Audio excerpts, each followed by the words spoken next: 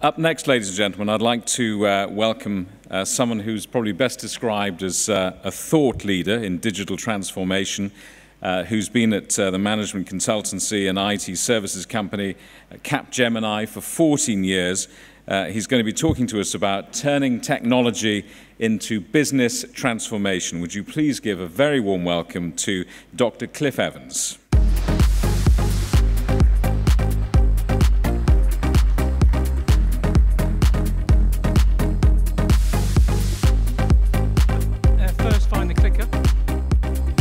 So, good afternoon. I'm going to talk about some research we've carried out over the last 4 years with the MIT on what makes digital mastery for large organizations. We're going to talk a bit about what that looks like in terms of definition and structure, and talk about how organizations engage when they're trying to roll out a digital transformation. I'm going to talk about what that means for the IT organization. I thought before we do that, though, I think it's important to start with what do we actually mean by digital. I've asked that question to a lot of different audiences and got quite a variety of different answers. And since you seem to be quite participative in lots of response earlier, I thought I'd try the question here then. So I'm looking for 3 people to volunteer for me what they think the word digital means. Any volunteers? No? Go then. Ones and zeros, okay. Any raise taker? No paper. No paper, okay, it's good. Opportunity to look at fresh eyes and the way we do things. Okay, so I think they're all good and valid. I think, for me, I think one of the challenges is being clear at that digital is something that is moving very fast. And what it meant a couple of years ago could mean something very different a couple of years from now. And I'd just like you to look at this video, which might give you something to think about. When I think about the future of digital transformation, there's an old story that I find very helpful. And it's a story about the inventor of the game of chess. The legend goes that the inventor took his creation to the Emperor of India and showed him the game. And the emperor was so impressed by the beauty and elegance of the game of chess that he said, "You can name your own reward. Majesty, I'm a humble man. All I want is a pile of rice. Put 1 grain of rice on the first square of this chessboard. Double that, put 2 grains of rice on the second square. Double that, continue on. And when we've got 64 squares full of rice, just give me that quantity of rice." And the emperor says, "You really are a humble man. Make it so." Now, those of us who have had a little bit of math realize how much trouble the emperor is in, because that constant doubling adds up over time and it reaches numbers that absolutely stagger the imagination. After 32 squares, there are a few billion grains of rice, which is a lot, but that's about as much as you would get from harvesting 1 large field. It's only when you get in the second half of the chessboard that things get really, really strange. So by the time they've covered 64 squares of the chessboard, there's a pile of rice bigger than Mount Everest, and it's more rice than has been produced by all of humanity in the entire history of the world.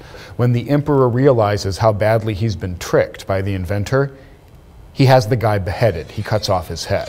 So we did some quick calculations. The United States started tracking information technology as a category of corporate investment in about 1958.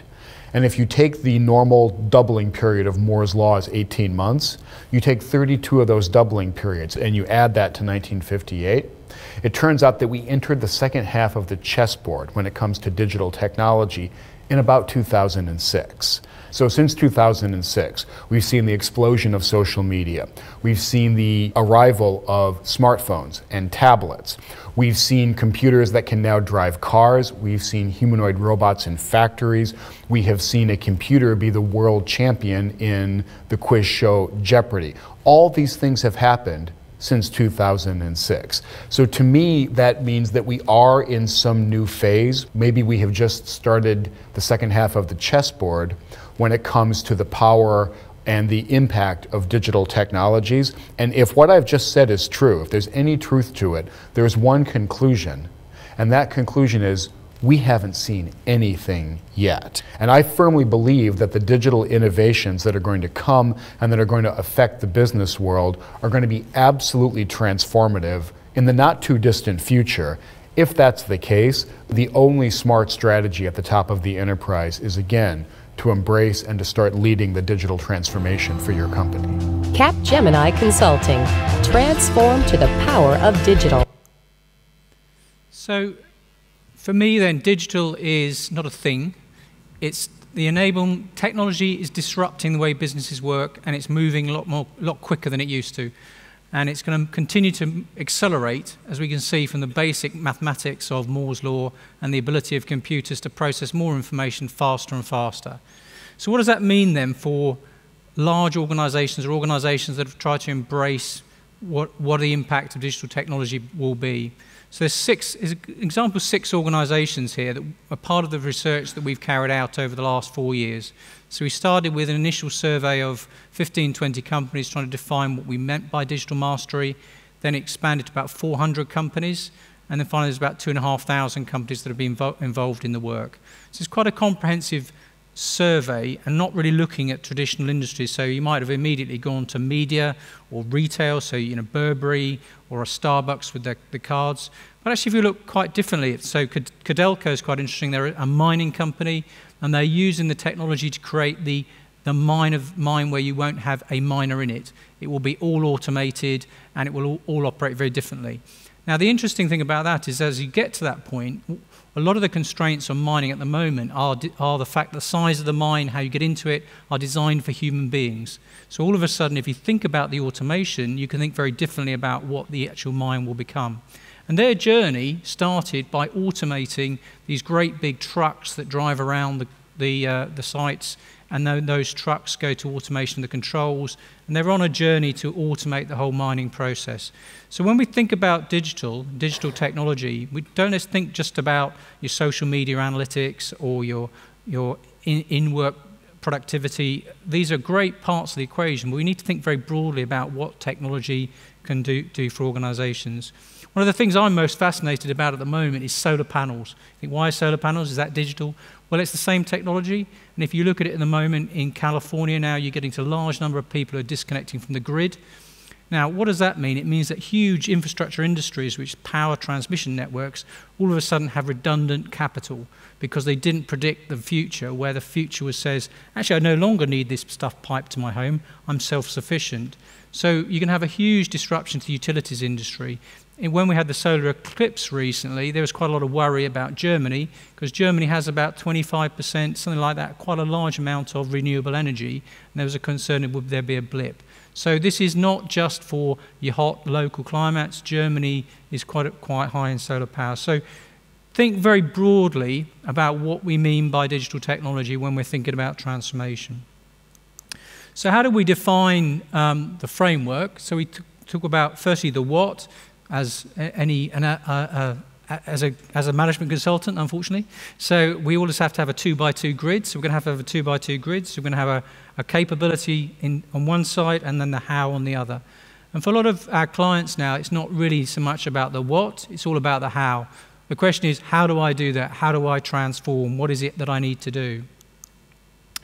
So when you look at the way the analysis goes, we can look at the 2 different dimensions, and we can say, actually, as we go to the people who try a lot of things, they try a lot of things, but they're not so good at putting those things into practice.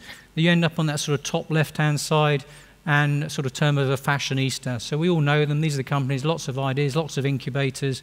But can you measure those incubators in a physical outcome of the company? Conservatives, these are people who try some stuff, but they're very good at the little bits they try, putting them into action. And then you have the digital masters, which are all about those who can do the innovative stuff with the control part of the process. Now, the important thing is to the previous presentation, it's not just about how you do it, it's can we do it in such a way it's a measurable output. So can we measure the output of this impact on the organization? So what we can see from the analysis, if we compare these companies from the survey we've carried out and from their impact on the organization, you can see that top left-hand corner, try a lot of stuff, generate some good sales, but actually they're not that profitable because they're wasting a lot of energy. They're not converting those efforts into outputs. Look at the bottom right-hand corner, the sales are lower, but profitability higher. And then the top right-hand corner, you can see that you've got a very measurable impact on the organization. So what this is saying that is you can link the relationship between the way you use technology to innovate and your ability to turn those innovations into a fundamental business transformation into an outcome for the organization and measurable in terms of the profitability and revenue of the organization. So very distinct measurements, and you can see different characteristics by different sectors about where they are in that organization, and you can see how they're progressing. So it's very useful research if you want to see where am I in an industry, where do I want to go to, where are my peers in this sector. So in terms of what does that mean in terms of how the transformation looks for an organization, we can think of a number of areas. And I think when we think about digital a lot, we think about social media, analytics, commerce, cloud, and it tends to focus you on that customer experience front end. It's that website, it's the mobile, it's the social media. I think from our research, we're saying actually that's one part of the equation. But for a lot of organizations, as per the previous presentation, it's all about the operations. It's about the employee experience. It's about how you transform the organization, how you process digitization, how you enable workers, how you performance manage. So I think the relationship between customer experience and the operational transformation becomes more and more tightly knit as you say, actually, I need to respond in my customer to real time. But if my organization can't deal with that response, then actually I can't keep up with the customer. So you end up with saying, actually, it's not just about customer experience, it's about the organization transformation as well. But the final part is, again, from the previous presentation, it was you can, one level, think about digitizing the process, another level, you can think completely laterally about how you operate and what the future is going to be. So we think about the idea of new business models. I've got a particular interest in the moment in cryptocurrencies and bitcoins, and you say, what are those? Well, I would really look at them as quite an interesting area, and the Bank of England put a report out recently to talk about them. Now, you might dismiss Bitcoin, saying it's a cryptocurrency, will it come along, will it impact? The really important thing is not the coinage, it's the underlying technology is something called blockchain. Blockchain is a completely different way of processing transactions and money on a distributed basis, which completely disrupts the model of banks. Because all of a sudden, instead of having centralized processing, you've got distributed payment processing. So the real thing to look at is don't focus on Bitcoin, all cryptocurrencies, it's the underlying technology, which all the banks are now saying, oh dear, this could completely destroy my business model because it's a very different way of processing. So I think thinking differently about the business model as an alternative is one thing a lot of companies are now having to deal with. So if you come to the point that we talked about what is digital mastery, what is digital transformation, the next question you say is, how do I go on that journey? How do I transform my organization? And again, part of the challenge is we always leap to the technology. So I'm going to use this bit of technology, I'm going to do some stuff, and magic will happen to my organization. Fact is that's not the case, that doesn't happen. So our work says that actually you need to embrace 4 different areas. One is you need to engage in the vision at an executive level. You need to be top down. Ultimately, you can try lots of stuff, but unless it's understood and the transformative effect of the technology at the top of the office, then it's just never going to happen. You've got to engage the organization, and we had a couple of interesting quotes earlier around the John F. Kennedy discussion. You've got to engage the organization around the vision, and then we're going to talk about then how do you govern the transformation, and then you've got to engage IT and technology together. So there's 4 areas in the round we need to think about. Now, I think the important thing is it's very easy. I could talk a lot about technology, but I'm not. I'm going to talk about the difficult bit, which is about engaging the organization. So one of the interesting questions for me around, and one of the definitions I had in the previous presentation I gave is somebody said, oh, digital is just a rebranding of .com when .com was around. Well, so those of you who went into a .com business in 2001, what did you find? You had to have a foosball table. If you had a foosball table, you were a cool business. You were .com, that was it. You're all good. You had no ceilings as well. You had to have bare ceilings. You had to see the rafters and that sort of stuff. Now, it seems to me that I've been into a couple of banks recently, and when you go into this big tower, 30 floors, and you know that you're on the digital floor. Do you know why you're on the digital floor? They've got a foosball table. I mean, that's it. They've defined digital as the foosball table. Now, I think the thing is, it should be a table tennis table. I mean, table tennis is cooler now than foosballs, but that's it. That's their definition. I think they've missed the point a bit. So the next idea is, oh, I'll employ lots of millennials, lots of Gen X, Gen Y people, and magic will happen. You know, we'll get all these sorts of things and all sorts of stuff will happen. Again, lesson from the research is you need to have the right mix of skills, right mix of staff, mix of people, but actually still need the vision and the leadership to embrace and make sure everyone engages around those ideas. So the other idea is I need to be creative. I need to have my madmen in the office. I need to be wild. I need to have goatees and stuff like that. So, and that's the old view, wasn't it? I think this is the way you look now. So you have to have the cool dudes, all from San Francisco. They've got to be hanging around, and all magic's going to happen. Again, you can't change everyone overnight, so it's not going to happen. So it might work for a startup, but if you're a large organization, you can't suddenly, by putting a few people badly dressed in the office, magic's not going to happen. So I come to the idea of a cookie. So why a cookie? Because I think it embodies to me what this is all about. This is actually, so the good example is Super Bowl. I'm sure a number of you know this story. So Super Bowl, lights go out a couple of years ago, and Oreos, somebody puts a social media piece out saying, actually, now's the time to dunk your Oreos. Huge coverage for Oreos cookies, more valuable than the advertising that was planned for that Super Bowl in terms of coverage and brand coverage. So the key for me is to look then at how the differences were. So previously, if you think about Super Bowl, you have all this madmen planning months, and I'm going to book my $1 million a second advertising, and I'm going to prepare. I'm going to process, and I'm going to launch this ad, and and I bought that space. In the new world, though, then that world, you didn't really empower anyone because you planned it all. In the new world, you've empowered somebody organizationally to represent your brand in real time in response to an incident, and they've had a great effect. Now, that's a huge change in culture, because all of a sudden, I previously empowered my brand to months and months of planning and a big launch. I'm now going to empower people in my organization to communicate directly outside, and magic can happen. Now, we all know there's upsides and downsides to social media in terms of brand presence and brand enlightenment, but I think it does illustrate that in this case, this was not about the technology at all. It was about how the organization had restructured itself and empowered individuals in the organization to represent the brand at any given point in time. And that's what we need to think about when we're thinking about the engagement models for a digital transformation. So if we think about that model, and here's 3 examples that we've looked at through the book and through the analysis we've carried out. And I think the really interesting one is Pernod Ricard.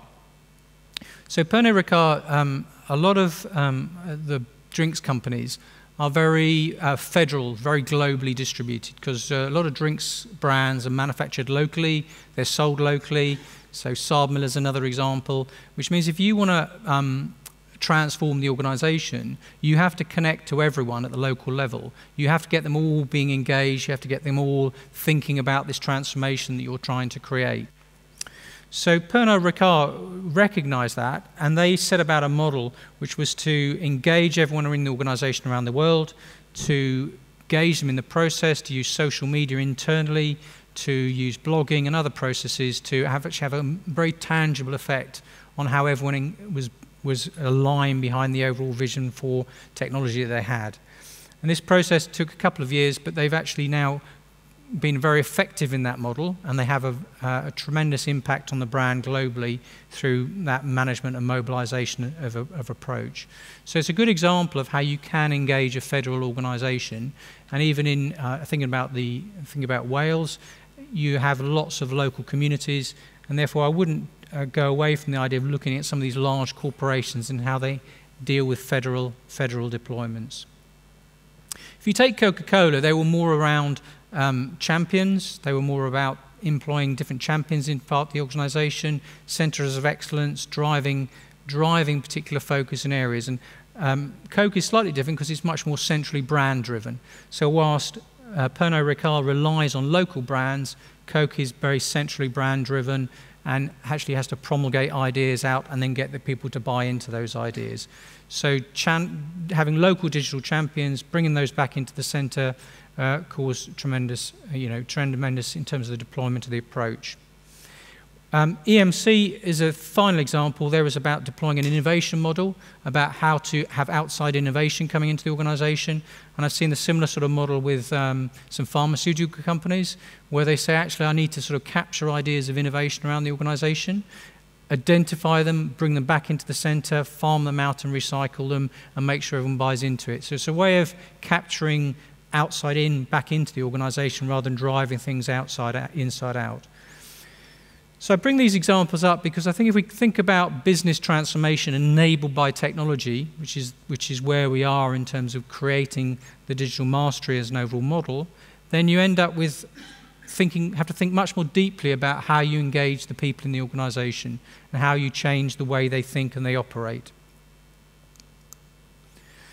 So it leads us to the third topic then, which is around what do we mean in terms of the IT function. So if we've got our vision, we've talked a lot about engagement, but actually then they say come around to technology leadership. How does the technology function now have to respond to the focus that's put upon it? And you get to this interesting debate now around the role of the CIO and how the CIO interacts with organizations.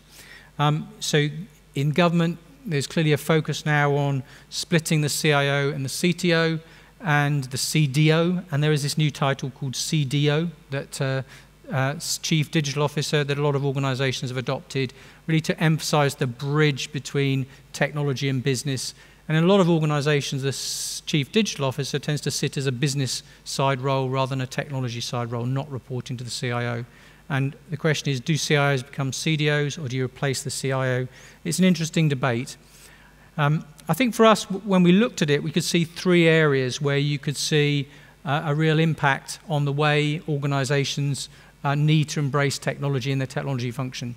So the first one was around new business relationships between technology and IT. It was about having much closer relationships, because we all understand iterative, agile ways of working, how that needs to operate. And in this new world, there needs to be much closer working between the IT and the business function. I had a workshop recently with an organization, and the business led the discussion on technology all the way through. The executive of the organization was very clear on what digital meant. And I thought it was going quite swimmingly. The CIO contributed during the sessions till we got to a session in the afternoon, and he basically sort of about halfway through, he said, we, talking about the technology function, have come up with some great ideas. We're just waiting for you, the business, to implement it. And I thought, oh dear, that hasn't quite worked. He's not quite got the plot here, which is about doing it iteratively. The response from the chief executive was, I think we're supposed to be doing this iteratively together. So I think the interesting debate here is that I think the business in a lot of organizations gets it more than the technology function. And the technology function has to wake up and engage in the debate more effectively. And part of that is building the right digital skills in the technology organization. That's technology people who have business skills, and business skills people who are educated with the technology. And I like to think about it as the technology organization being enabled to engage in a conversation with not tell me what you're after, I'm going to give you this technology. It's a question of, did you know you could do that? And I think technology is a lot about that today. It's saying to the business, did you know you could do that? Oh yes, I now understand the opportunity. Let's work on the opportunity together. And then the final part of the equation is then the digital platform. Have I got the right tools? And when I talk about platform, I don't mean a physical thing. I mean more of an orchestration of services, how the bits and pieces connect together as an overall model. Now, if you wrap all those pieces up, you come to this debate around two-speed IT or multi-speed IT. Gartner frames it as two-speed IT. And there's a bit of an argument there, but can I suddenly magically make all of my IT department digital? Or do I have to have one part of it moving at one pace, another part moving at another pace? And I guess the lesson from a lot of the conversations I've been having is you can't suddenly create digital people from people who've run a mainframe for the last 10 years and don't want to be a digital person. So part of it is about, and I think one of the benefits of the multi-speed IT department conversation is people can move at different paces as the technology does, people can get upskilled at different paces, and you can transform in different ways. So I think part of the discussion around the skills within the IT function is finding things that people are comfortable with and moving them along at the right pace for those different skill sets. So that leads you to a number of areas of thinking in terms of how you can look at the different skills you need within the IT function. It's about, I think the idea of ecosystem partnerships works well, and there's a number of sessions here talking about SMEs, how you engage different organizations, how you bring different ideas into the debate. So I think the use of ecosystems is an important part of a new world for IT functions. It's about using different recruitment methods, employing people from different backgrounds in different areas. I mean, training is clearly a key area in terms of the way it operates, and Intel is a great example of that in terms of its IQ training program. And then finally about incubating, there is having the incubator model, having people who try stuff, how you promulgate the trying stuff around organizations becomes quite a part of the debate in terms of how you operate. I think the important thing though is that for a lot of IT functions, one forgets this is a core plank of the piece. One worries again about the technology, about the frameworks, about the architectures, about the infrastructure, about the choice of platforms, about the use of cloud. But at the end of the day, those pieces have to be put together by people. And if you don't have the people with the right skills, who can embrace the technology, transform it, who can work with the business iteratively and build trust, then you're not going to actually get the benefits of that technology in the way you implement as a different operating model. So I think thinking as much around the people as the technology, even within the IT function, becomes a key part of the transformational argument. So we've talked about what makes a digital master. We've talked about how you transform and how you engage the organization, and talk a bit about then what that means for the technology function. So if you think about putting that and wrapping up, I think what our research has showed is that there's a key part of the what. What does it mean? What does digital transformation mean? It's about putting the consumers at the heart, but it's not just about the customer experience. It's about the value chain. It's about the digital operations as much as the customer experience. It's about underpinning it with data. Data becomes a thing that enables you to drive the transformation, both internally and externally. And also it's about bringing ideas from outside the organization as well as from inside the organization. So it's not just about driving innovation internally. The how is going to be about, has to be led from the top. You need to have the right governance framework. But more importantly, from those two, I think, is the bit that we all forget. It's about engaging the organization behind the vision and the governance. You can have a great vision, great governance, but unless you engage the organization behind the ideas, and that, if anything, is the really soft, difficult bit that you have to try and get right. And then you need to try experimenting and scaling. So we need to move to a test and learn environment. We need to be able to scale then quickly once you've created that innovation. And you need to be able to connect people together between the two and have the right capabilities.